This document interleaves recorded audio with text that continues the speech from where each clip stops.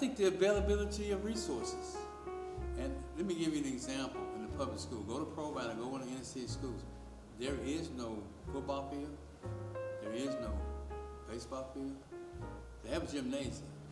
And so you don't have decorating, you don't have the kids. I mean, you come out here to Utica Junior High, you go to Port Gibbs, they all got it. They got fields, they got baseball fields. The inner cities, they play at city parks. So they don't, even in the school, you don't have that camaraderie on the fields, the decorating, and doing those things because the schools don't have it. So the resources are just not being put in there, and you're bringing a lot of kids into those schools with less resources.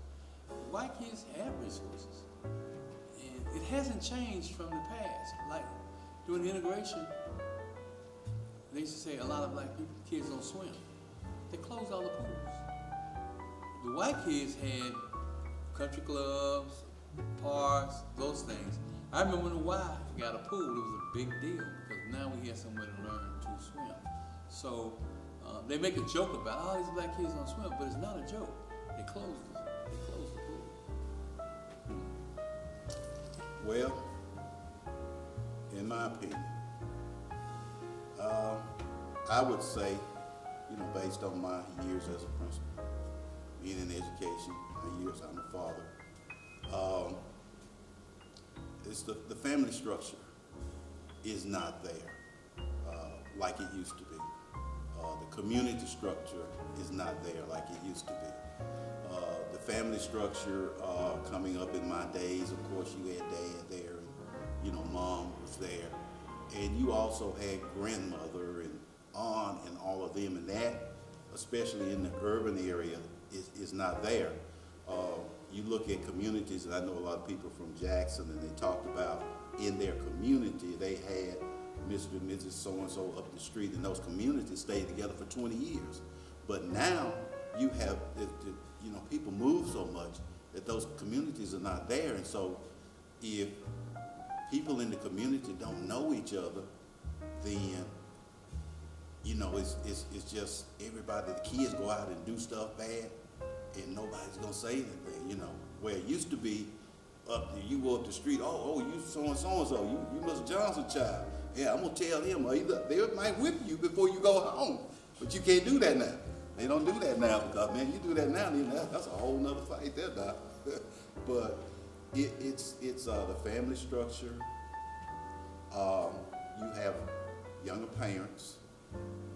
They're working, trying to do their career and do them, and so they're not taking time out to really provide the teaching and the raising of the children. And the children out there on their own, I always try to look at the world through the kids' eyes as they're coming up now.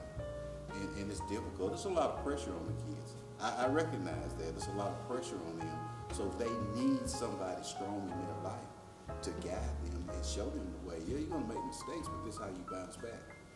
Don't let people lead you astray. You have to, you got to get kids in the church too. Kids got to be in the church. They got to be in the church. If you can't do it by yourself, there are people in the church that's going to help you. You got to get grounded in the Bible. That's the roadmap or instructions for living. And people, fail to read that Bible. There's too many youngsters in your inner cities to not be made busy, kept busy. When I look at, for instance, the Jackson Public School, where you got something like 16 junior high school, you have something like 13 or 14 elementary school. Now that's a lot of kids. That's 12 or 1,300 boys and girls that are going to be looking for something to do at that time when they get out of school between May and when they go back to school in August or September. So I'm convinced, even here in, let's say, Utica or Bolton, it's imperative that these activities and these programs be made available to our kids. And we're not trying to make professional ball players out of them. All that takes care of itself. But I just believe with all my heart when I look at my upbringing and the time that my parents had us to spend in these activities when we had time, that it certainly had an impact on my life and other young men in the community. I think that it comes down to activity in general. And sports is one such activity that's available. Now the difference with sports is that there's different sports. There's sports for girls, there's sports for boys, there's basketball, football, baseball. There's a lot of different types of sports that you can get involved in. So the lack of sports is a big contributor to the crime and to the violence that we see in inner city Jackson today. And so we're doing our small part to give the kids an alternative, a diversion from getting into the other activities that are out there that aren't so wholesome. That's a tough question, but I think it really still goes to the have and have-nots. When you look at in the white communities, there's so much to do.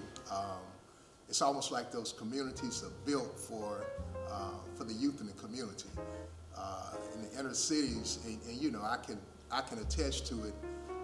For us, it's all about us, and sometimes we forget about the kids because of some of the things we didn't have to do. We weren't available to as youth. So we have a tendency when we're adults to kind of take care of us and forget about the kids.